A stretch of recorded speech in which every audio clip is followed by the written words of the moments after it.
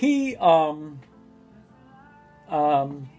he said that when he went to Estonia in '92 after the Soviet Union fell.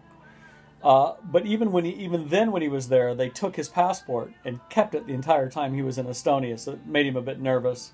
So anyway, so that was my interaction with Bill, and he said he would be happy to talk with me again, and that he would love a visit once everything opens back up. So anyway, this is the book I was talking about. This is what I had sent Sarah, and I have not made a video yet for you. So this is called The Chronicles of Henry of Livonia. So this was written by Henry in 1232, 1228. And it chronicles what was going on back then was that you had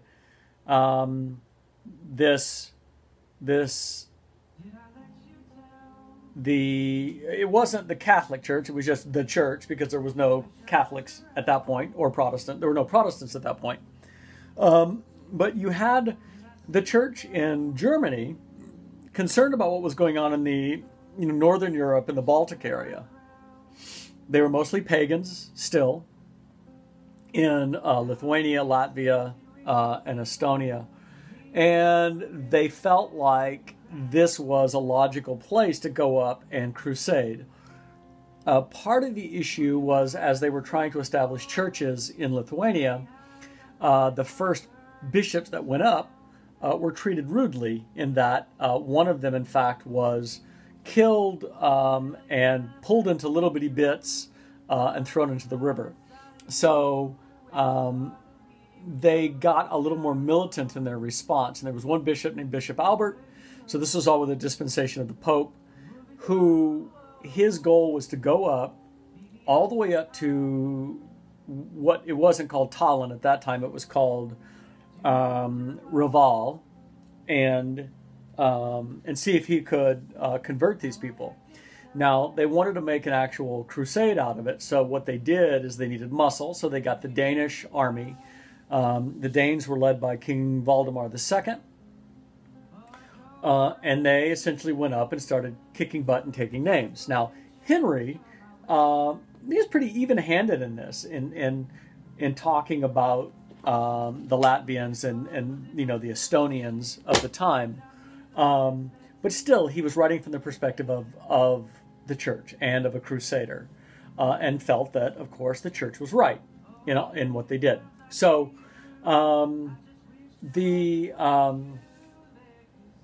So anyway, so he was writing this, so he wrote this long book, and really, in that part of the world at that time, this was about the only thing that they had that we have now to tell us about what was going on then. So now you can imagine how Estonian nationalists or Latvian nationalists feel about that. So if you want to have national pride or cultural pride, it's hard when all you have is this to tell you about your people, because all of their people are made out to be pagans, unorganized, savage, use whatever the negative epithets you want to use. So, so it's interesting. So anyway, so what I found is I found this book. Crusading and Chronicle Writing of the Medieval Baltic Frontier.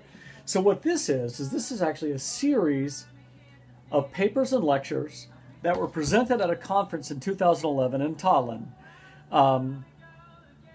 Let me go back to this one real quick. So the reason I was so interested in this book is because this actually has an account of the Battle of Livonia, the Battle of, what do they call it? The Battle of Lindenice in 1219, which was when they actually were invading what then was, like I said, it wasn't called Tallinn yet. And during this battle, the Danes are being repulsed, and the pagan Estonians are winning the day. And the bishop, this is the myth, right? The bishop, says this prayer, and the heavens open, and down from the heavens falls this banner of a red field that had a red field with a white cross on it, which is the flag of Denmark. Not even today, it's the flag of Denmark. And that the belief is that that God was now showing them favor. God was on their side. And they were actually able to rally and win the day and take over Lindenese, which was what that Dompia, which is where that that domed part, that plateau inside of Old Town, that's called Dompia. That was called Lindenese at one point, and they were able to take that over. And again, the myth is, and this is what all Danish children learn, is that banner that came out of the heavens was the Danish flag, and they actually adopted it soon after, and it's been the Danish flag ever since. So, interesting story. Makes you wonder what really happened. Was it the wily Bishop Albert who conspired with a couple of guys to have this banner somehow drop from on high and have it come floating down? I don't know, but I've got some ideas. Anyway, so these Estonian nationals want something other than the Chronicles of Henry of Livonia to refer to. And so there's an interesting part in one of these essays. And it says, let me read this. The first manifest construction of Estonian history, however, was the national epic Kalevipoeg by Friedrich Reinhold Kreutzwald, a writer and a leading figure of the nationalist movement. It is a tale about the waning of a golden age that ends with the arrival of iron men on Estonian shores and thus provides an allegory of crusade. So both epics longed for a golden age and stressed the violence of conquest, and these features also remain central to the tradition of national historic writing established in the mid-19th century.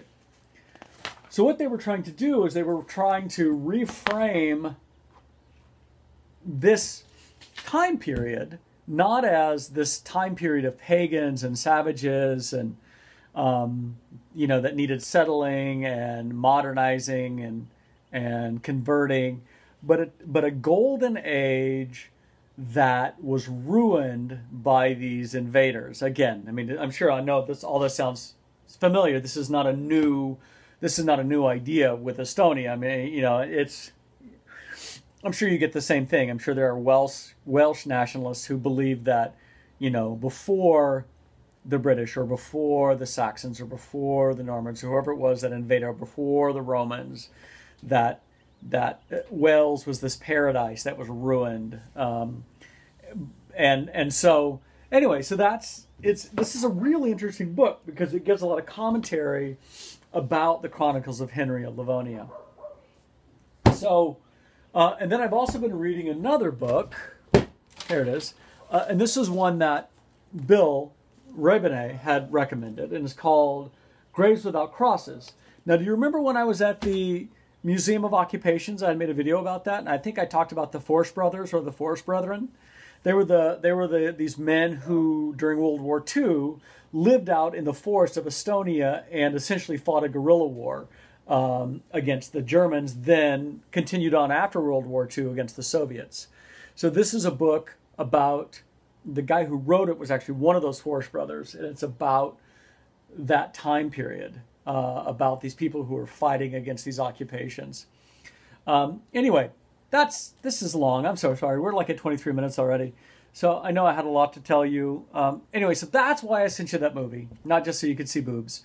But it ties into this whole idea of what I think is really interesting stuff. And I would love to share this more with Sarah and talk more about this and this. And Duncan hopefully is sending me the Kalevipoeg. And there's actually, I got to tell you one more thing before I wrap this up. And that is, in the Kalevala, so in the Kalevala, that's the Finnish saga. You've got Vainamoinen. Oh God, where is it? I got it right here. So you've got Vainamoinen, who is the hero of the Kalevala. And what happened is you've got the god of the underworld stole the sun, right? Stole the sun and the moon and hid them away. So Ukko, I think, is the god of the heavens, the god of the sky with his light blue stockings. I love that phrase. Creates the spark for a new sun from his sword and a rock. And then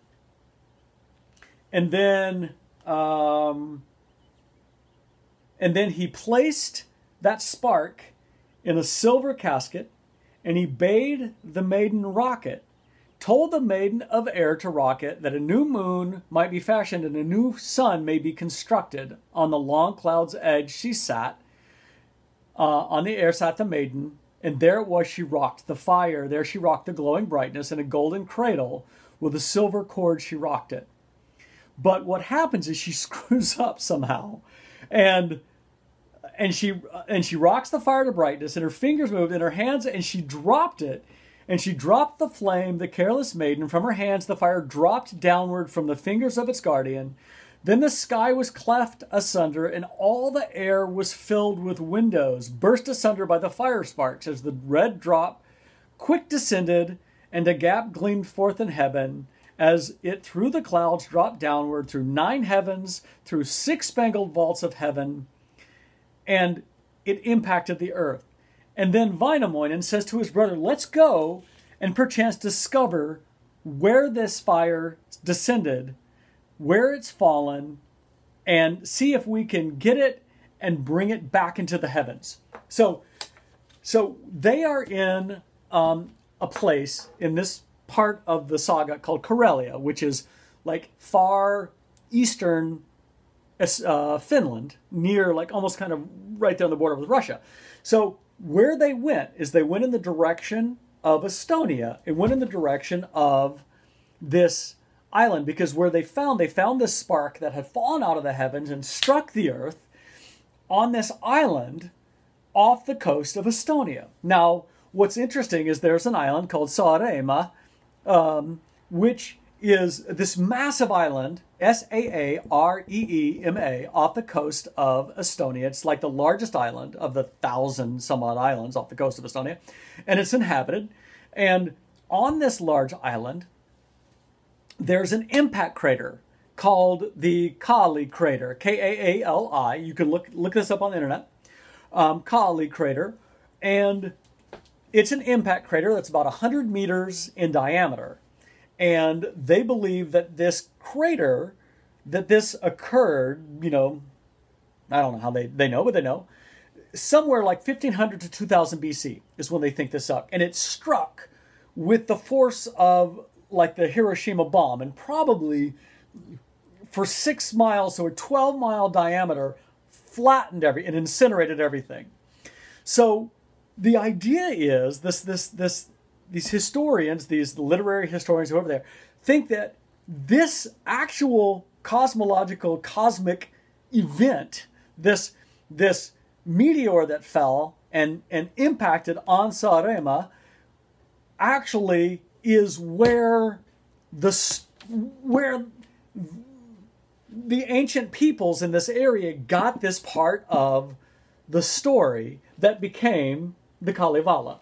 So it's really cool to think that Wainamoinen and his brother went out and ended up in Saaremaa to find this spark of the sun that had fallen through the heavens and impacted. It's just a cool idea. So, God, I'm almost at 30 minutes. So I'm going to wrap this up. Thank you for listening. If you find any of that of interest at all, let me know. We'll talk about it in much greater length. I hope you are well. By the way, I did cancel our tickets next month to come to Washington. But now I have vouchers that I can use anytime. So let's wait until things cool down, and I'll see if I can get out there. I hope you're well. And that's my story. Sticking to it.